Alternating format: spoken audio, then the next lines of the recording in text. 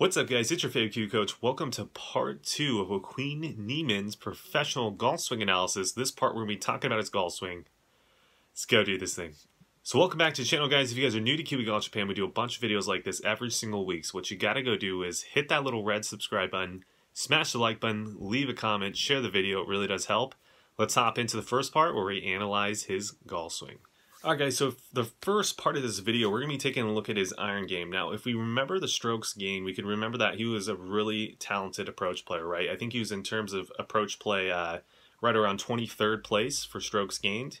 Now, there's definitely some stats with proximities that he's really talented in as well, right? From 200 to 225 yards, he was ranked 3rd on the PGA Tour. I forget how many feet he was proximity to the hole, but that's something that you see a lot of the greats do, like Jack Nicklaus, Tiger Woods. Very, very talented long iron players.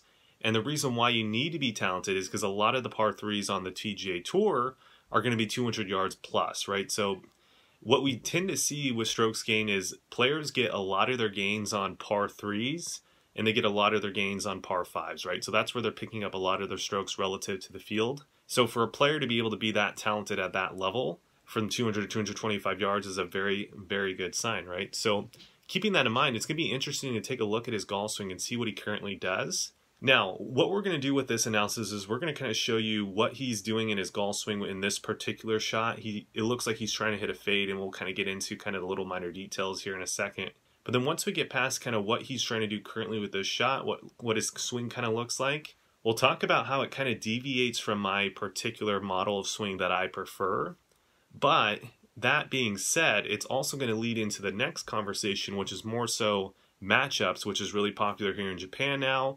Not so much popular in America anymore. Was very popular maybe about 2 years ago when George Gankus was really kind of pushing it. But we're going to talk about the concept of matchups and how really, even though it might not fit my preference as a coach, if I was coaching him, would we actually change his golf swing, which is definitely debatable. And it kind of brings up a really interesting conversation of maybe longevity of a career of a tour player and kind of maybe the swing change. Instead of thinking it about as like a 1 year swing change, you might think about a swing change being spanning over 10 years and you're just doing small little changes every year.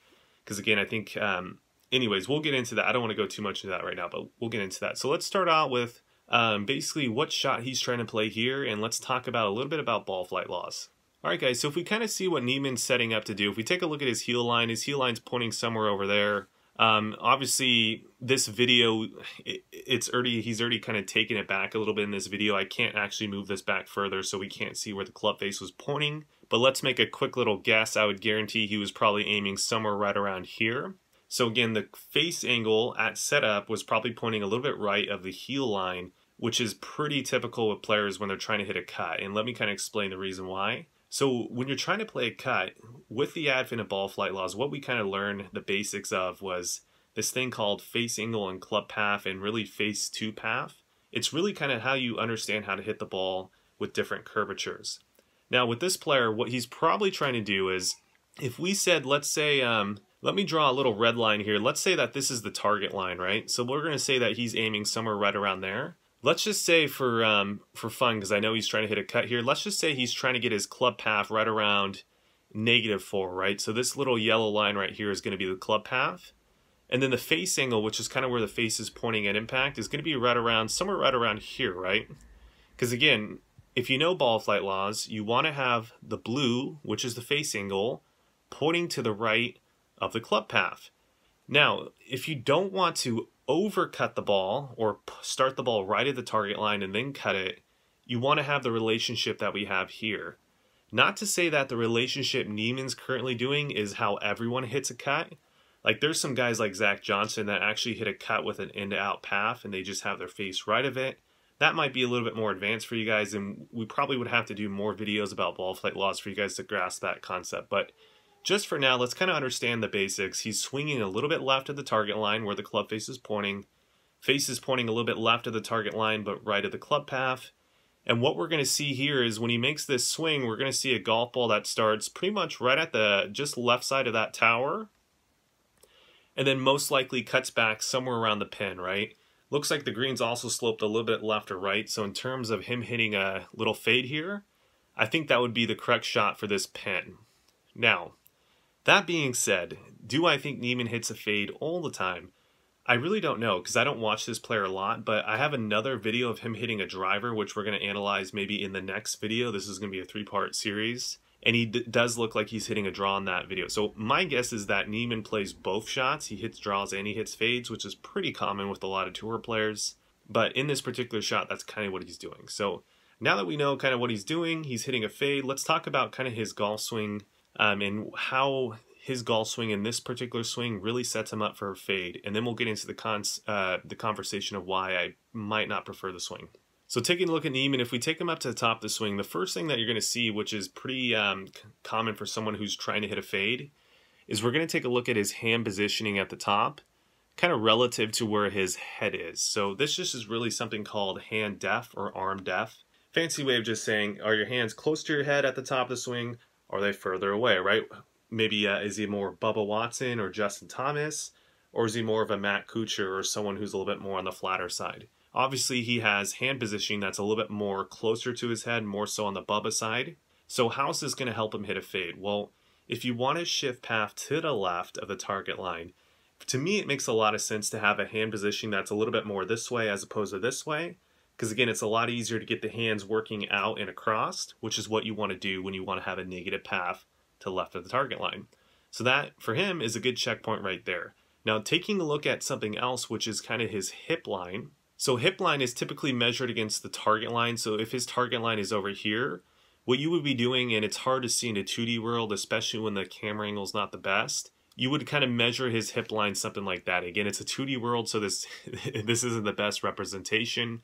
But if we had him on gears or some type of 3D system, they would be measuring it relative to kind of the target line where the club face is pointing at setup. And let's just say that most standard players, let's just say a neutral pattern is going to be around 45 degrees open or kind of pointed, let me do this real quick. Kind of 45 degrees this way would be kind of the hip line.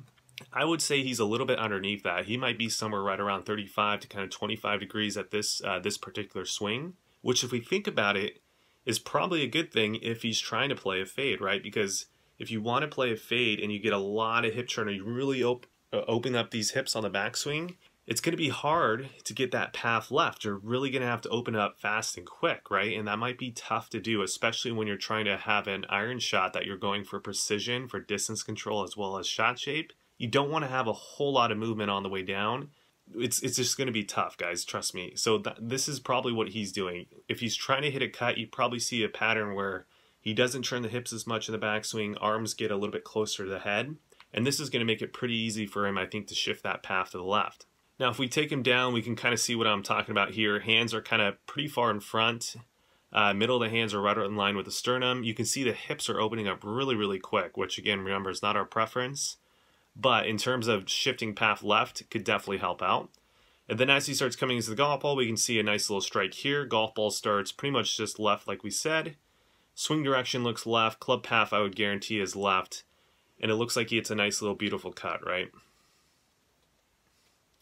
So in terms of his golf swing, that's pretty much what he does in this particular swing. And the reason why I say it this way, I don't say that this is his golf swing, because again, PGA Tour players, for the most part, they're always hitting different styles of shots, so it's really hard to kind of show, oh, this is their stock swing. And that's why I say for students, if you're beginner golfers, it's good to have a stock swing, right? Because we don't want to complicate it too much for you guys. Just have something simple to do to where you can repeat it out on the course. When you get more advanced and you want to start shooting lower, you need to have multiple swings, right? You can't just be hitting one shot and play high-level golf consistently. All these players out here are playing different styles of shots. Now, some might play more different styles of shots than others, right? Some people, like maybe, let's say I know Bubba predominantly, well, Bubba's not the best example. Bubba probably plays a large variety of shots, but let's take a player maybe who's, like a Zach Johnson, let's say. Zach Johnson typically hits a draw, but he also would be playing other shots as well, right? So if you're a good player, it's something you got to think about. You got to be able to play multiple shots, different trajectories, different spin rates, different curvatures, etc., right? So, and that's what this player is currently doing here. Now, in terms of what my preference, now, if I were his coach, again, you guys know I don't like the whole over-rotation thing. I don't like the hips opening up so quick. But if I have a player that's probably ranked in the top like 25 on the PGA Tour with their approach play, Is it something I'm going to change right off the bat? Probably not, and it might not be something I change ever. Now, I will tell you why I would maybe want to change this here, and let's kind of get into that discussion. Now, in terms of kind of longevity of a player's career, one of the major kind of things that you see with injuries of players is usually the lumbar spine, the lower back, is tend to be kind of the one injury that really kind of puts a player out of their playing career. And if you kind of see Niemann here, he has a very Trevino-esque type of impact position as well as kind of follow through. He really kind of stays in that right side lateral bend. If anything, he almost starts increasing it through the shot. Now, I think that in terms of approach play, I think it's actually a great move. And I think that it's actually something that could really cause maybe a stable rate of closure, not really a massive toe flip through the shot. I really think that this might be one of the keys for him being such a consistent iron player. But in terms of longevity, in terms of like keeping the back healthy, is he going to be able to support that throughout the the entirety of his career, depending on how long it's going to be, right? Because he's 21. So being his coach, if I were his coach, you got to talk about how long do you expect to be on the PGA Tour? What level do you want to get to? How many years you want to play? All that stuff will factor in. But really, if he said that he wanted to have a very long career, maybe like a 15, 20 plus year career, it might be something that you want to start slowly getting rid of, right? As he starts getting older, it wouldn't be something we would touch probably within the first 6 to 7 years unless he started showing signs of lumbar issues. It'd probably be something after those first 7 years we might start slowly tweaking as he starts losing mobility and flexibility as he gets older. Definitely might be something that we would start fixing. But in terms of matchups, I think he's doing an excellent job. So he matched up his golf swing for the shot that he was trying to play here. He was trying to play a little low cut, or maybe not a low cut, but he's definitely trying to play a cut. And I think that he has a pretty damn good golf swing, and you can't argue with his stats as well. So keeping that in mind, that's going to be the iron swing video. I hope you guys enjoyed that.